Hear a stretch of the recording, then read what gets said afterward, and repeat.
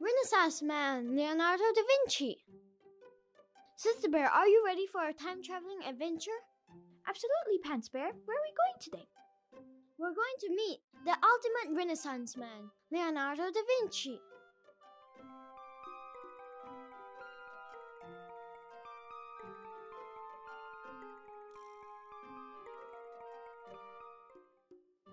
Look, there's Leonardo.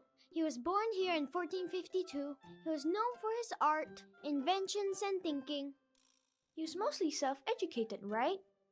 Yes, he filled dozens of secret notebooks with inventions, observations, and theories about everything from aeronautics to human anatomy.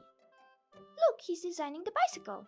And a helicopter and an airplane based on a bat's flying ability. There's Leonardo again. He's now a member of the Painters Guild of Florence. Is that the Last Supper? Yes, it's one of his most famous paintings, The Last Supper. He painted it during his time in Milan, from about 1495 to 1498. And there's the Mona Lisa, another one of his famous paintings. She has a mysterious smile.